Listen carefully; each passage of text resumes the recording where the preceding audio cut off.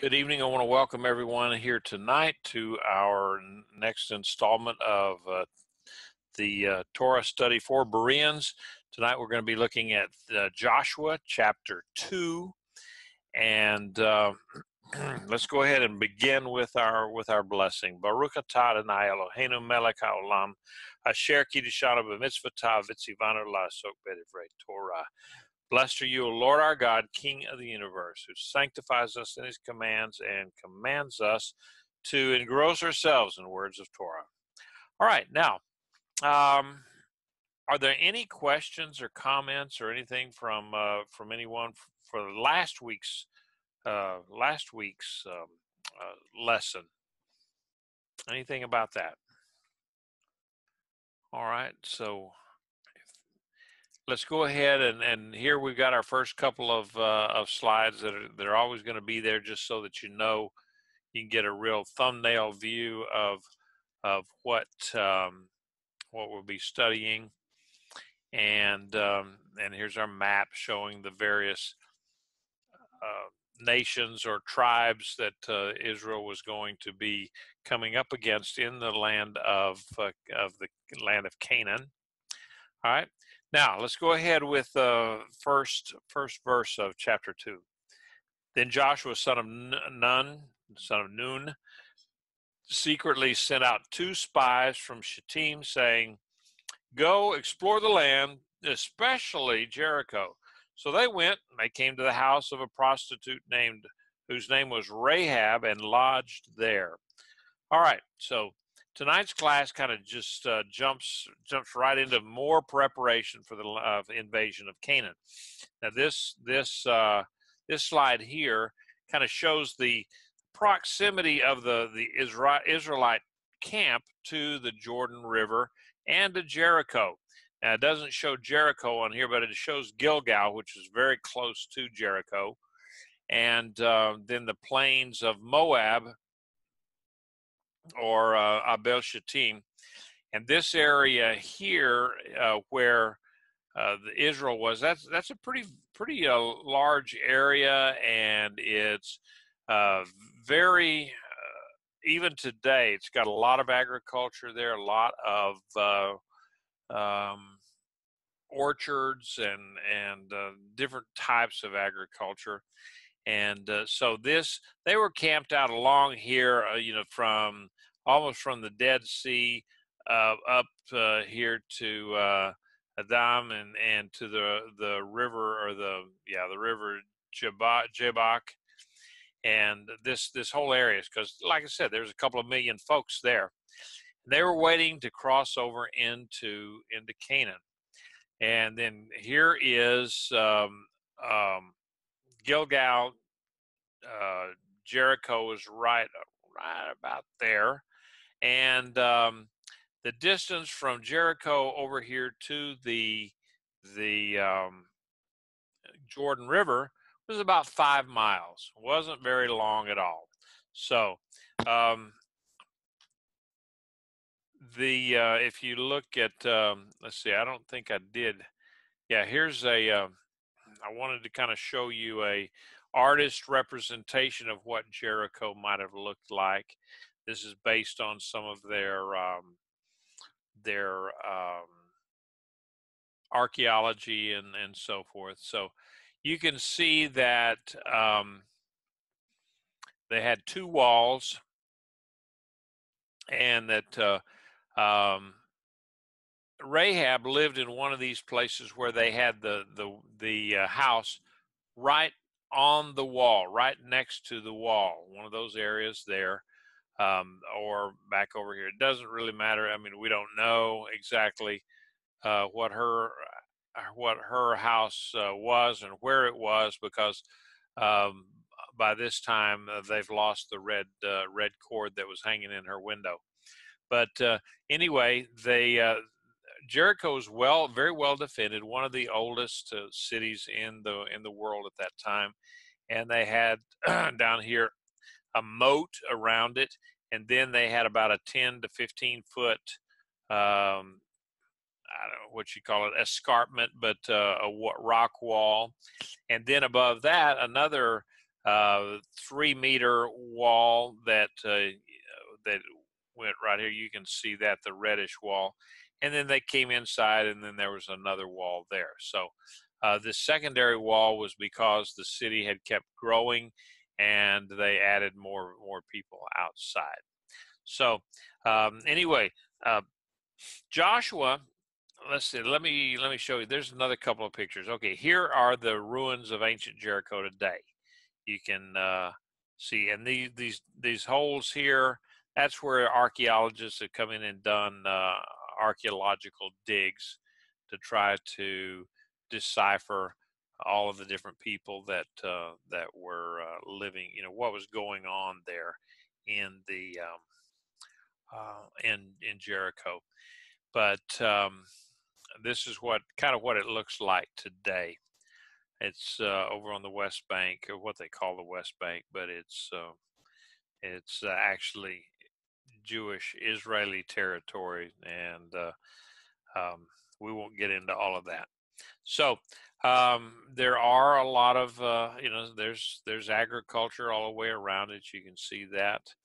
And so anyway, those are the pictures, and here is a picture. Now this is down at Beersheba, that just to kind of show, these are some of the walls that have been kind of sort of reconstructed a little bit, and this shows houses that were right up next to on the wall itself. Now this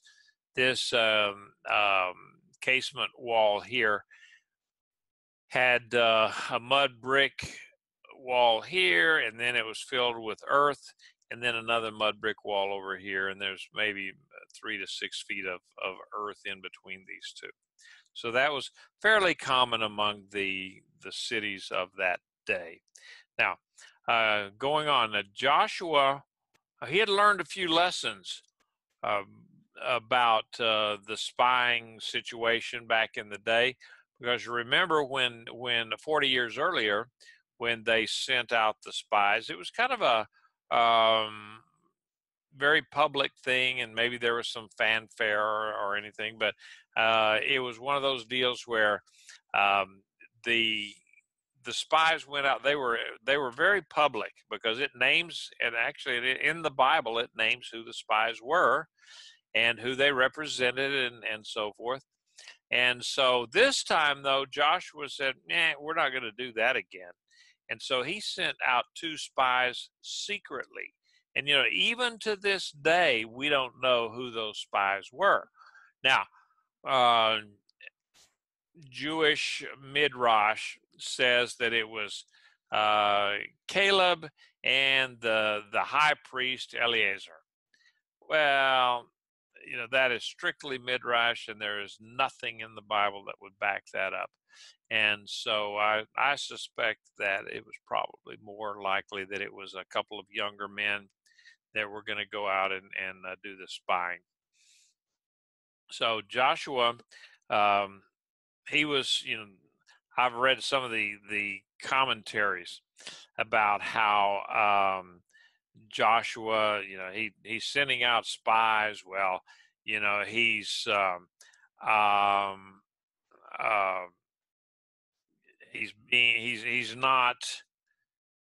not being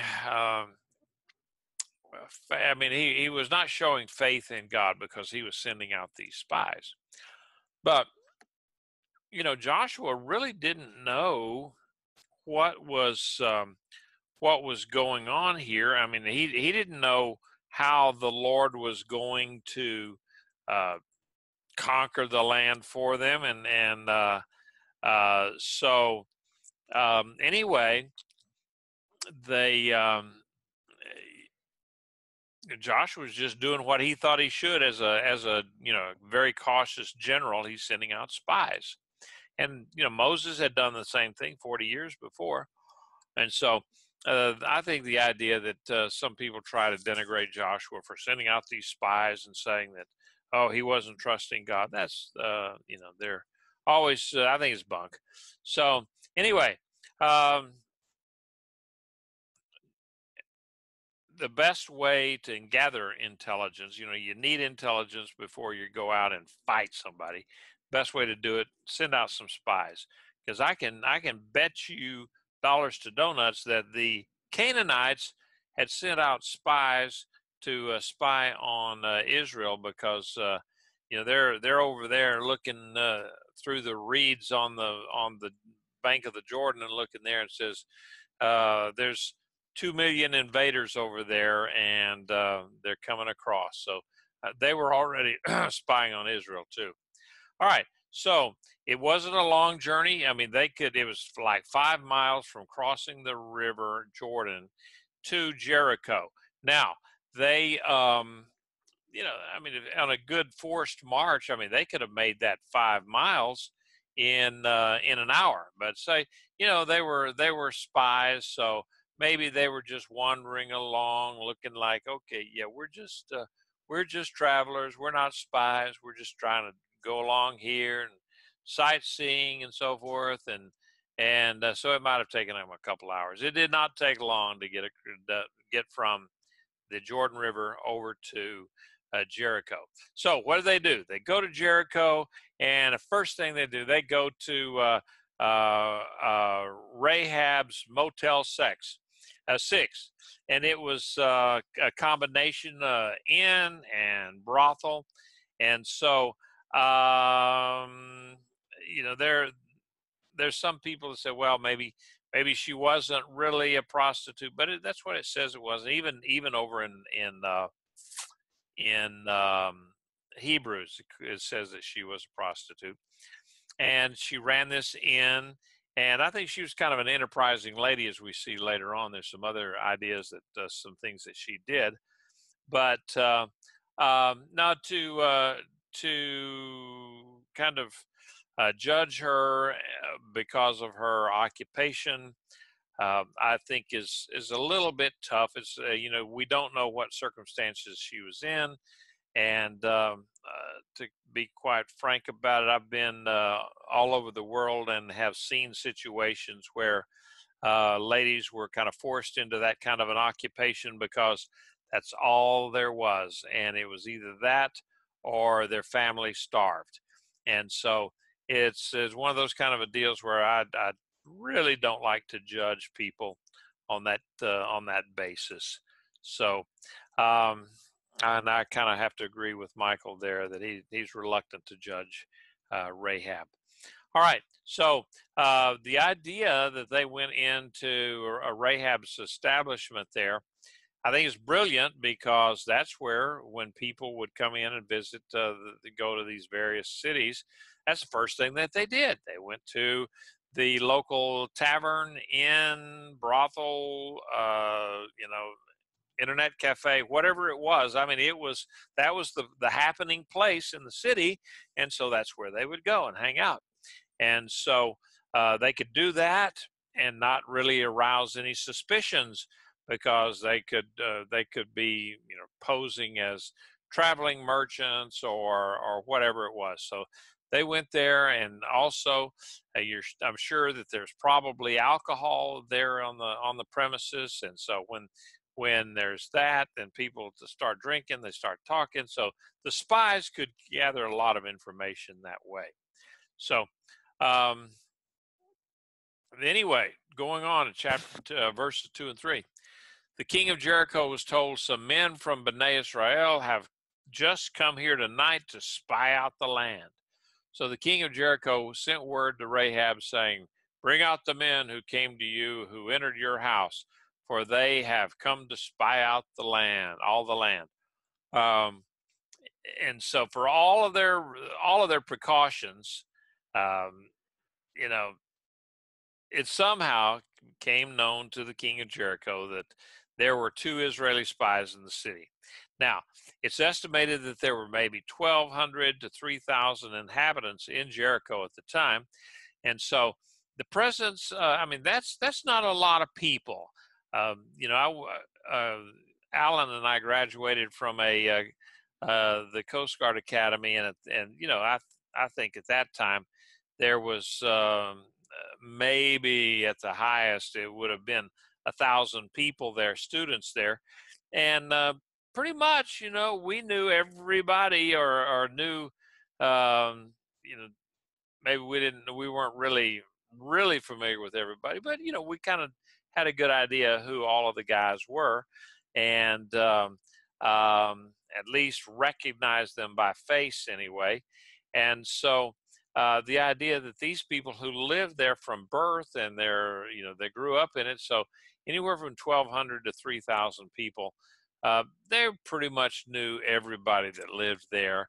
So the idea that a couple of strangers coming in here, combined with, 2 million invaders right 10 miles away across the river, that would have, that would have put everybody on edge. And so the king would have been suspicious. And so, it's kind of interesting that he knew exactly where to go looking for the spies. And in fact, there's a law in the Code of Hammurabi, Rabbi Trail here. There's a law in the Code of Hammurabi that that stated that if any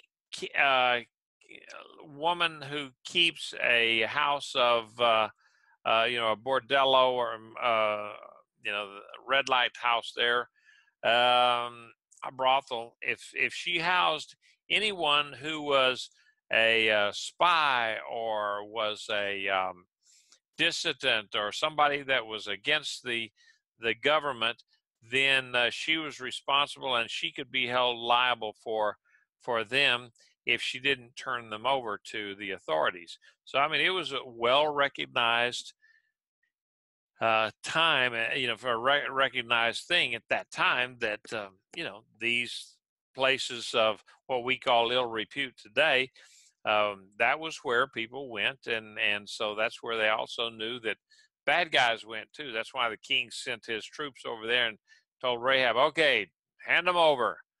And so, that's Rahab's Bar and Grill. There was immediately suspect.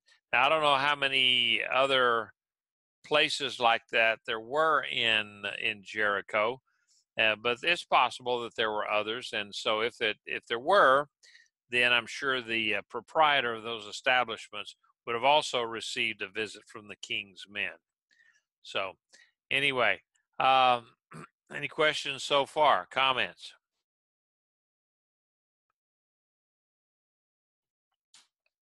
Okay. Going on, verse 4 through 7. But the woman took the two men and hid them, said, "Yes, the men did come to me, but I didn't know where they were from.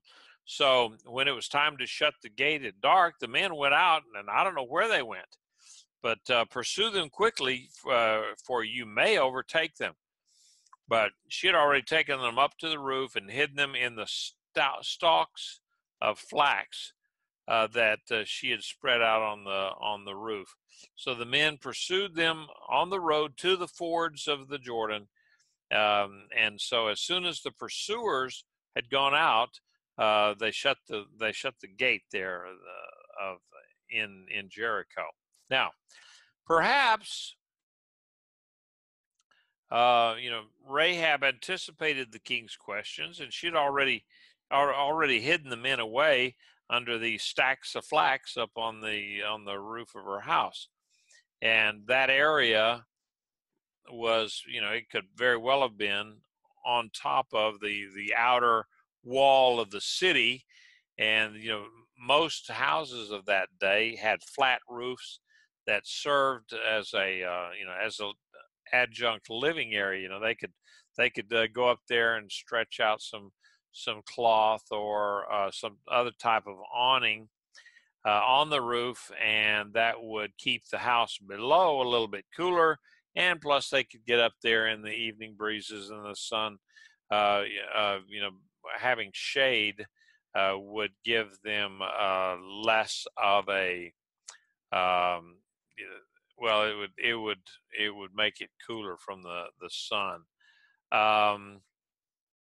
So in fact, if you go to tropical areas of the world today, all over the world, if you're it doesn't matter whether it's South America or Africa or Asia, in the tropics, where they have the flat roofs, they will always have some kind of a shaded area up there, and people use those areas as a living, a living area, a living room, as it were, because there could be some kind of a shade, a breeze coming through, and then if you got the shade, that was even better.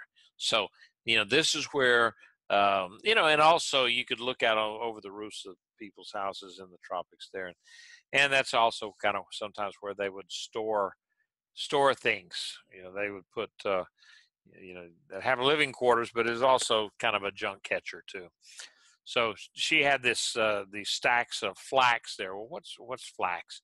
Flax are the materials that from which they made linen back in those days. They would take the flax and they would beat them up and put them in water and soak them and so forth, and then the fibers of the flax would they could take that and they would soften them up. They could strip them out of the stalk and then they could weave it into cloth. And of course, linen was one of the major things that they had for non-animal skin clothing or animal product clothing, because they could either have skins or they could have wool or they could have linen. And you remember that the Bible says that the priests were to wear linen undergarments so that when they were serving, they wouldn't sweat like they would if they were wearing animal skins or wool. Okay, so and then this flax up on the roof indicated this occurred somewhere around the March-April time frame, because that's when flax was harvested in that area. So, but at any rate, Rahab, she had a good storyline already concocted, and it had just enough of a ring of truth to it, combined with her admission that the men were indeed they'd called at her establishment, because if she had denied it, they may have looked at her and said, what are you trying to hide here? But she readily admitted it and said, they were here, but I didn't know where they were from or anything. And then they left right before dark, probably to try to get out the gate before the gate was closed. So if you hurry, you might catch them heading back over there to the Israeli camp. And so her pursuers then took off after them, and they headed back over to the Jordan River. And so going on in verse 8 says, now before they lay down, she came up to them on the roof and said, okay, I know that Adonai has given you the land. Dread of you has fallen on us, and all the inhabitants of the land are melting in fear before you. For we have heard how Adonai dried up the water of the Sea of Reeds before you when you came out of Egypt, and what you did to the two kings of the Amorites that were beyond the Jordan, to Sihon and Og, whom you utterly destroyed. All right, so Rahab's reference here to the fear of the Israelites that God had put that into the Canaanites' heart. She said, the terror of you has fallen upon us. It shows that the Lord actually had fulfilled his promise that he gave to the Israelites in Exodus 23, and also in Deuteronomy 2:25 and 11:25, where he said that, okay, I'm going to make these people afraid of you. And then this little stint that she's talking here is one of the longest uninterrupted statements by a woman in the Bible. So that little, if you ever get in one of those Trivial Pursuits or Jeopardy, that's a good one to say. What was the longest speech from a woman? Well, it was Rahab. All right. Then she also says that Sihon and Og, whom you utterly destroyed. Now, the word there that she's using is a Hebrew word, harem. It's a technical term that it's used, and I forgot to turn my slide here. it's a technical term that it's used to mean where one group of people totally just annihilates and totally destroys something, uh, because what that is, that makes it a sacrifice to their gods. They don't keep anything for themselves. They just totally destroy it like a burnt offering. And that's the actual word there is harem. And that's what she's saying that they were doing. So, and the idea that, and I mentioned later on, the merchants and traders, they stayed there at her inn because that's where people stayed. And that was the place where you're going to have all sorts of information flowing, is in the inns and the taverns and so forth. So, in fact, um, she had heard about the Red Sea crossing. I mean, that was fact. It wasn't something that was just speculation. It was fact to her that God had dried up the seabed. They went across. The Israelites went across, and then He rolled the waters back over the Egyptians and just destroyed them. So she had heard all these stories already. So, said when we heard about it, our hearts melted, and no spirit remained anymore in anyone because of you. For Adonai, your God, He is God in heaven above and on earth beneath. So now, please swear to me by Adonai, since I have dealt kindly with you, that you will also deal kindly with my father's house. Give me a true sign that you will spare the lives of my father, my mother, my brothers, my sister, and all who belong to them, and save our lives from death. All right. Now, I'd already mentioned that the people of Rahab's time there, they would stay in those kind of places because that's all there was. That's all there was, and it was a good place for. That's why the spies went there, because that's where people talk. So, verse 11 is we could call that Rahab's confession of faith. Now, she certainly looked around at the circumstances and saw that the God of Abraham, Isaac, and Jacob was certainly stronger than the wood and stone idols that she worshipped. And you could look across over there across the Jordan, and there's there's just a gazillion of the Israelites over there waiting to come across the border and conquer the land. So I think it's the imagery that she says, that we just melted away, kind of like the Wicked Witch of the West when you pour water on her. They just melted. They had no more strength at all. So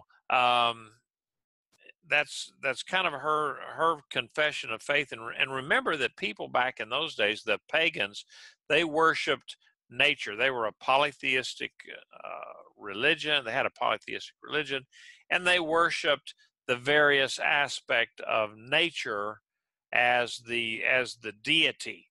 So that when like for instance, you got in Egypt, they had the sun god, then they had the moon god, and then they had the river god, and they had whatever, the different natural aspects that they would assign a deity to that. So when she says, when Rahab gets up there and says, for your God, Adonai, your God, He is God in heaven above and on earth beneath. So basically what she's saying, that everything in between, everything is encompassed in God, your God, the God of these spies, Abraham, Isaac, and Jacob. And so basically that's what she's saying, that everything that we got over here, that's nothing compared to your God. So here she is. She's going to then try to strike a deal with the spies. I said, okay, now look, I've been good to you guys, so I'm hoping that you're going to be good to me. and she figured that they were going to come in. The Israelites were going to come in and destroy the city, kill everybody, and so she wanted to strike a deal. And so a lot of people said, "Oh yeah, because she became a believer." And I said, "Well, maybe so, but at the same time, she's also looking at the circumstances and saw that that definitely, uh, her false deities or her little gods, little g gods, couldn't hold a candle to the one true God." Now, Hebrews 11 talks about her and says that that she was saved by her faith in Israel's God and not by what she did for the spies. That's not what it did. In fact, Hebrews 11:31 says, "By faith, it's by faith, Rahab the prostitute did not perish with those who were disobedient, because she welcomed the spies with shalom." All right, so everybody knew that what all had happened with Israel. They all knew the story that Rahab came up with. Everybody knew it, and so she's the only one that said, "You know what? I want to go make peace with these guys because their God is bigger. I want some of that." And so verse 12, then she enters into an oath with the spies so that she could be saved. Now her intent is also to save her family, and her father's house, she said. So even though many will look kind of down on her because of her occupation, she still loved her family enough to basically commit treason to protect them. So, all right, before we go on, any other comments or questions before we go to verse 14?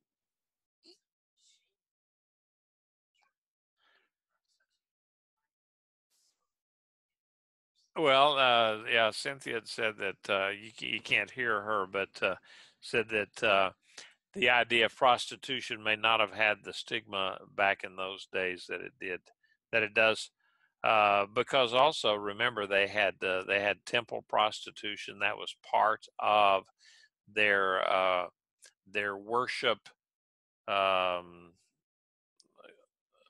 universe there, that there were temple prostitutes. So we we don't really know what flavor of prostitute she was, but since it didn't say anything about her religious aspects, we can possibly assume that she was just the Mark 1 Mod 0 type prostitute, the lady on the street. So and she could have been, she could have been the madam or whatever. I don't know. It's just that um, that was her occupation when the spies found her. So she Well, if you take, won. Huh? Go ahead. well, if you take in consideration, I think it was Isaac who had his son was betrothed to forgot her name, and then later on he sleeps with her as prostitution. He gives her something favor for a favor, and then later on he finds out that his daughter-in-law was pregnant with a child. He wants to burn her, Yeah, and then he finds out that she's the prostitute that he made a deal with. He's like, "Oh, she's more righteous than I am." yeah, that was So Judah. anyway, Yeah, yeah, it was Judah. Okay, that was Judah that did that, and he was a son of Jacob. And so, right, yeah, that's it. That he was supposed to. He did not follow the Levirate laws when his first two sons died, and then Tamar, the wife, the woman, he wanted to.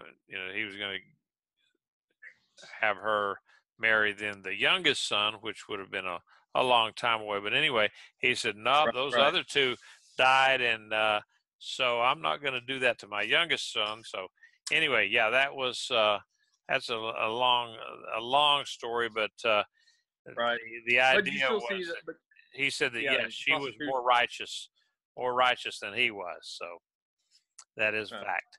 All right, so let's see. Going on with these guys. They entered into a verbal agreement, and but it was one of these kind of agreements that everybody that both sides very they recognized very well that okay, this was a good agreement, and kind of like the old handshake of old, okay, let's shake on it. And so what did they say? Our lives for yours. That means that if we don't follow this out, then may we die along with you. So they had three conditions that the spies. Number one, he said, okay, now we got to survive this thing because we can't guarantee your safety if we don't make it. And then Rahab was not to report them. She was not to betray them in any way. And so then the other one is that when Israel took the land, it would have to depend on when Israel took the land, then she would be saved. So there were agreements there. And going on to 15 and 16, so she lowered them down on a rope through the window, for her house was in the wall. She was living in the wall. And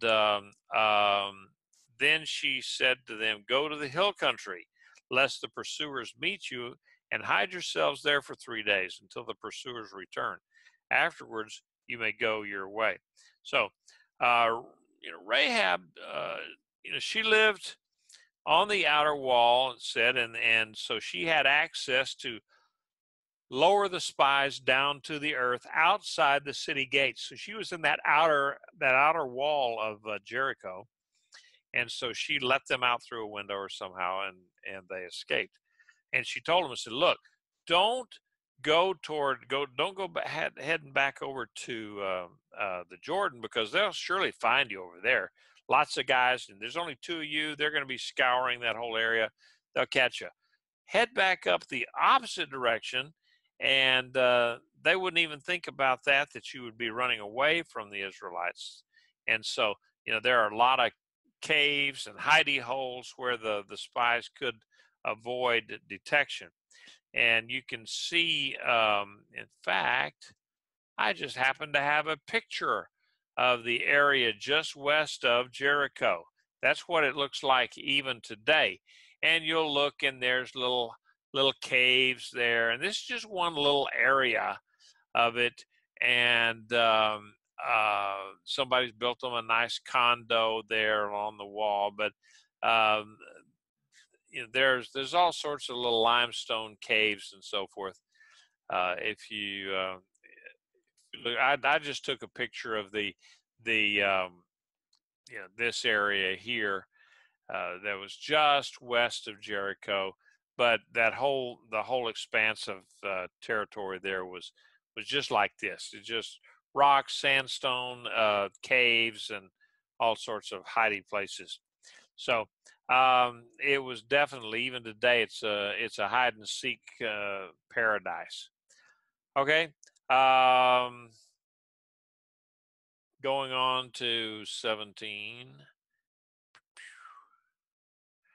Then the men said to her, we will be released from this oath that you have made us swear, unless when we come to this land, you tie this line of scarlet thread in the window through which you lowered us down, and gather to yourself in the house your father, your mother, your brothers, and all your father's household. Whoever goes out of the doors of your house into the street, his blood will be on his head, and we will be innocent. But whoever is with you in the house, his blood will be on our head, if any hand is laid on him. But if you divulge this business of ours, then we will be released from your oath that you have made us swear. All right, so there's more conditions here. Rahab was supposed to tie this red cord in her window, and then all of her family would have to stay in the house. And then they could not divulge anything about the spies. What's interesting to me is that these spies they're making these conditions with Rahab, and it almost assumes that, I mean, it's like they know. How could they make these kind of predictions or these kind of conditions and say that yes, she will be saved when they don't even know how God is going to hand Jericho over to them? Now, they were probably thinking, okay, yeah, we're going to storm through a gate, and then just the standard old warfare, just head to head combat. And so, yeah, hang this in the door, in the window, and we'll know from that you're the one that helped us. So, had they known that, oh, okay, yeah, God was going to send an earthquake, and all of the walls of Jericho were just going to collapse outward, maybe they would not have been so confident in making this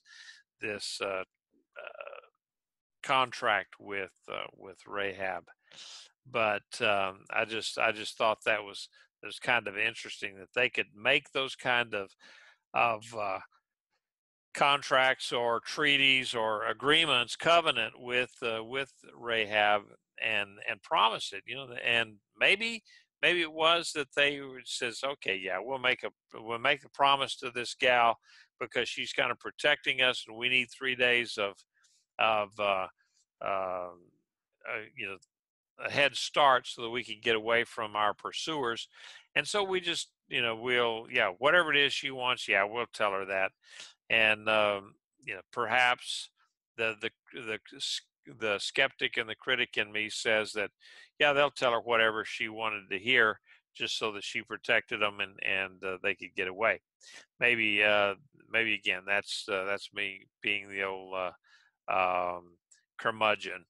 But it was just interesting that they would, in their heart, if they were actually true, that they made these agreements and expected it to come to pass. So, um, going on to 21:22. So she said, "According to your words, so be it." And she sent them away. After they had gone, she tied the yellow cord to the window.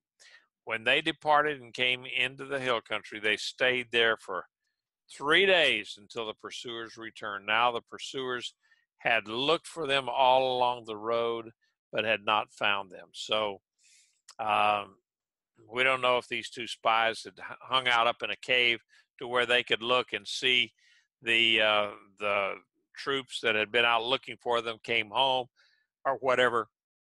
But we do know that they stayed up there in the hills for 3 days, watching and trying to avoid their pursuers. Um, and the scarlet cord. A lot of people try to make a big deal out of the scarlet cord. That the red color is certainly reminiscent of blood. Hanging the cord in the window maybe is sort of similar to the blood on the doorpost in Egypt. And then another explanation was that even back then, the red was it was an advertisement for prostitution services. It was the red light district, as it were. So it could possibly have been that. We really don't know what the significance of what the red is, but it makes good sermon fodder when you want to talk about the scarlet cord and the blood of the Savior and all that kind of stuff. And that's okay, but it really doesn't. The connection there to me is a little tenuous.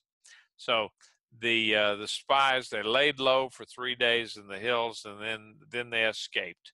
They made their escape, and they went back to Joshua.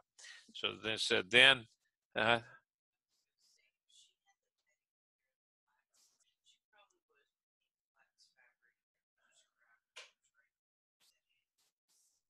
yeah, yeah, it could have been. Cynthia saying that that they is that the cord, but it was a cord, it was a rope that they actually she let them down off the wall with. Um, and so they said that it could have very well been that she was a maker of linen or flax products, linen products, and that she already had something there that was red, and it was visible, and so it was just whatever was hand. And they're talking. And says, yeah, well, here, look, you take this rope over here, you throw it out the window, hang it out the window, so we'll know to protect your family. And so that's kind of what they were probably thinking about when they breached the walls. They could look out there and they could see that rope, and they'd know that they were supposed to save um, Rahab and her family. So when the two men returned, came down from the hill country, crossed over, and came to Joshua, son of Nun, they reported to him all that had befallen them. Surely Adonai has given all the land into our hands, they said to Joshua. Indeed, all of the inhabitants of the land have melted in fear before us. So how different is this report here 40 years later than the report that came from the 10 spies when they entered the land, and they said, oh, we look like grasshoppers in their eyes, and we look like grasshoppers in our own eyes, and so they didn't have the faith.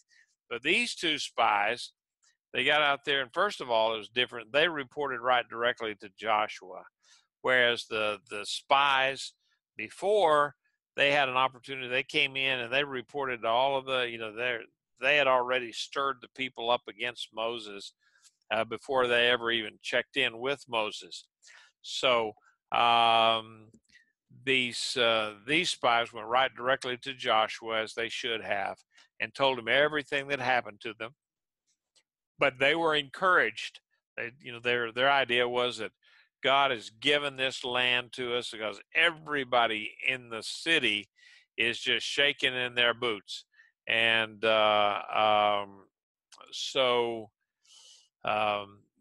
just like I said, I like the imagery. It says that melted in fear. And so something that, when it's at the right temperature could be strong, but you get it hot enough and you get enough heat against it, then it just melts, and it's not any good for its intended purpose in that form. So anyway, and that's kind of where our story ends tonight. Now, next week, instead of just two spies crossing the river, we're just going to see if we can get our heroes across the river, and what all that's going to mean. So, are there any comments or questions regarding the Joshua and the second book, the second chapter of Joshua? No comments. Okay. Well, Michael, what? Michael McGuckin. Okay, I'm disappointed in you, Michael. You only got two things that you sent out to me today.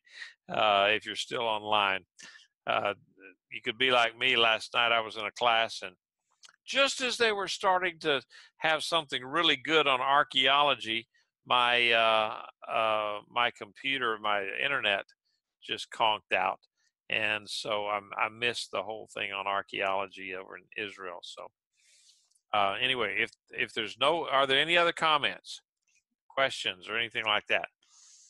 So my wife says that I need to count down so that everybody knows that, okay, we're just fixing to end the lesson. So I'm counting down.